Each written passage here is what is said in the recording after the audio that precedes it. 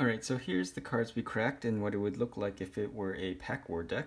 And right off the bat, I have to say it's surprisingly balanced. 1, 2, 3, 4, 5, 6, 7, 8, 9, 10 creatures. And despite having the extra land, there is 2 non-creature spells. Yeah, this deck does a lot. I mean, in terms of party, there's 1, 2, 3, 4, 5, 6, 7, 8 cards where base camp will actually do something. With Verzal, there is 2 cards with kicker. There is 2 other wizards for the Expedition Diviner. These things will help make Shire Skull Minotaur cost less. We'll probably never play this as a land, but this deck can actually do a lot in a pack war. We have a landfall card, Tormenting Voice to help draw more. Same with Fissure Wizard, and just being able to cast a big Verzal will probably just win us the pack war. Let's see how it fares. As usual, we're trying to see, trying to do 20 damage in as little amount of time as possible. Here's my 3 of every land. So as I shuffle up, again, these are 30 card decks. This one will have 17 lands, so only 13 playable cards, which sounds weird, but they all seem not bad.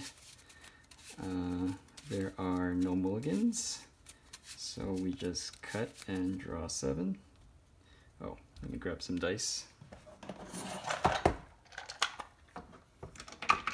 So this will be the opponent's life total. And I'll say even I go first. That is odd, so I will go second. All that means here is that I will be drawing after my initial 7. So here's the initial 7. Already looking pretty okay. So going second, I will draw on my first turn. I will definitely go Mountain Pass. On my second turn, nice, I can already cast Verzal. So I'll do Forest, and I would probably do Fissure Wizard, discarding a swamp to draw a card. We want to find more playable spells. Passing, coming back to my turn, I draw. Already having a 2-drop feels pretty good. I'm going to play an island, and I think I kind of want to wait to cast Verzal maybe as late as possible. I mean, that would kind of depend on the game, but for this purpose I would wait until like I play out all my lands or something. So I would swing for 2, they go to 18. I would definitely cast Tormenting Voice, discarding another card, probably an extra plains to draw 2. I guess I didn't shuffle very well. Coming back to my turn, I'll draw. There's the Full Art Forest. I would play. Now here's an interesting choice. I could just play out Verzal as a 4/4. I think I'll wait a couple more turns. If I'm clearly flooded, I'll probably just play him as a 6/6. I think I'd be happy with that. For now, swing for 2. They'll go to 16. Coming back to my turn. Well, I guess I'll just play out the plains. Have Wooburg out there. I guess I'll play the swamp next, and next turn I'll definitely cast Verzal unless I draw a spell. Swing for 2 again.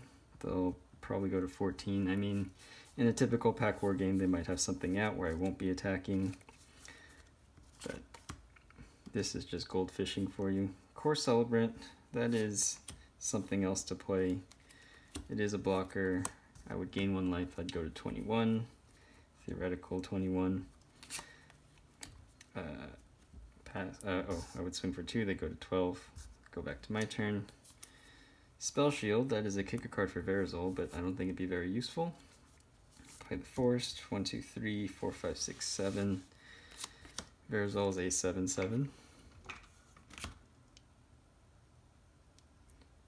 Get the dice. Swing in for 3, that brings them to 9. Go back to my turn. Have all the land in the world. I mean, let's make this nicer. Have blue up for spell shield. Shell shield? Shell shield. I'll play the Draga Visionary, draw a card. There's Expedition of Diviner. But yeah, I would just swing in. They probably can't do much against the 7/7. If they do, I do have spell shield with kicker. That would kind of seal the game, I think. Definitely slower, definitely flooded, but that's just how Pack War games work. If I were to rate this deck, I want to rate it pretty highly, actually. Like, might give it, I might even give it a 10, just having so many creatures. Just things to do with extra mana, the kicker, the Tormenting Voice, and Fissure Wizard to draw more cards. This would be a fun Pack War deck. Yeah, I give it a 9.